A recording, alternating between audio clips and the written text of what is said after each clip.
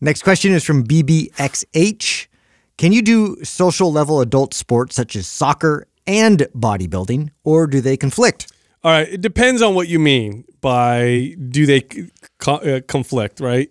Does lifting weights improve your ability to play soccer and other sports? Yes, it does. It can actually make you much faster and more stable and strong.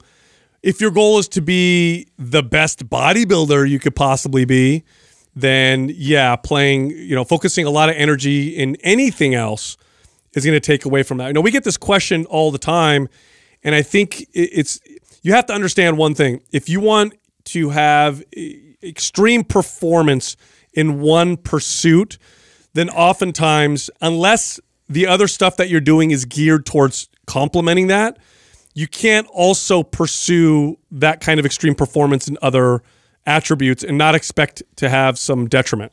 Okay, so you can't be the best soccer player of your life and also be the best bodybuilder of your life. There's going to be some give and take, but can you do them together, have a good quality of life, and get benefits for both? Absolutely. Sure. Absolutely. If your goal is to, enjoy what you're doing and, maybe lift some weights to complement soccer, I mean, that's a wonderful approach. But I think people put too much, they fear this too much, you know what I mean? So they're like, you know what, I'm not doing anything else, I'm just going to lift weights. It's like, are you going to be like a super bodybuilder? Is that what you want to do? Or are you just trying to be fit and healthy? In which case, I feel like it wouldn't be a QUAH if we didn't have this question. I feel like we get every QUAH.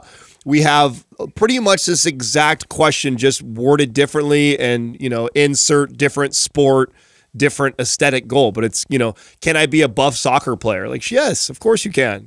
Lift weights and play soccer. You're going to be a pretty buff looking soccer player. I don't think, but it's just, are they conflicting? Well, there's different attributes that make a great soccer player, and there's different attributes that make a great bodybuilder. It's just that simple. And you're going to have to put some of your effort in one of those directions, and so if you are going to put them in one direction, you're going to limit yourself in the other one. It's that, but doesn't mean you can't be a really fit looking soccer player or that has good amount of muscle mass on you, and it doesn't mean you can't be a bodybuilder who actually plays soccer fairly well. I mean, you can definitely do that.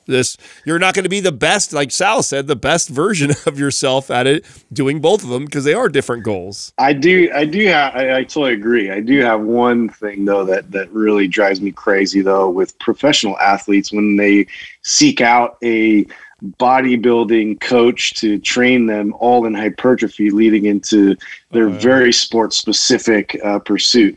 And I've seen this time and time again with NFL athletes and MMA athletes where they're literally just training like a bodybuilder leading up, and then they totally shit the bed when they go to perform.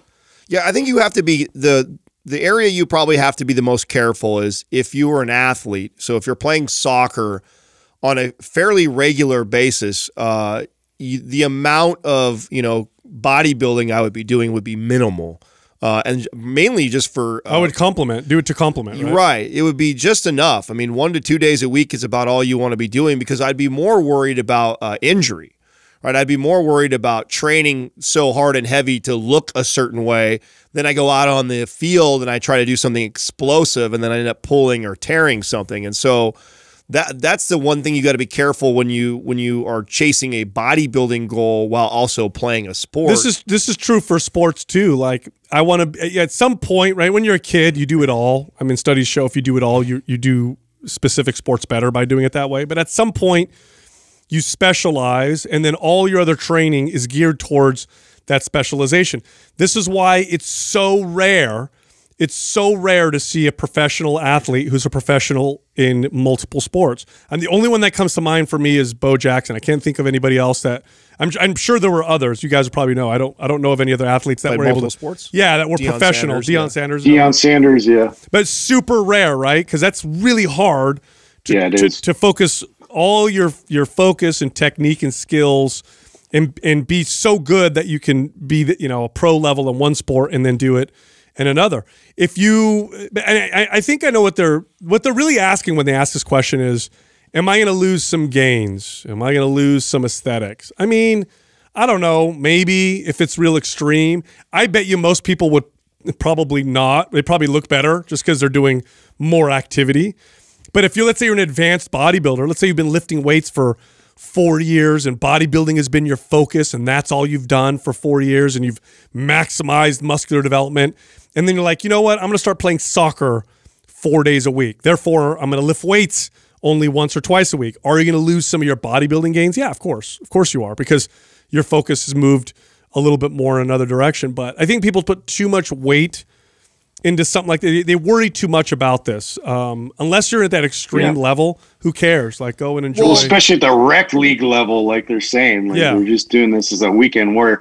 But you just got to be cognizant too that you know, you're putting that excess amount of force and stress around the joints. So I would make sure at least you incorporate a bit more mobility in your rituals going into something like that, so you can just maintain the health of your ankles, your knees, everything else. That's the most important part of this conversation, is that actually almost all of my injuries that have happened in basketball have been probably because I was training so consistently to be a bodybuilder and put mass and size and build, and then I go get out on a basketball court and think that I'm going to be able to move the same as I was moving when I was 19 years old. And now I've got these overdeveloped quads and glutes, but then I had terrible ankle mobility and stability, and there goes my Achilles, right? Or I don't have the same rotational strength with this new body that's 230 pounds that I did when I was 180 pounds. And so that's what you got to be probably most cautious of, is if you have put a lot of energy and effort towards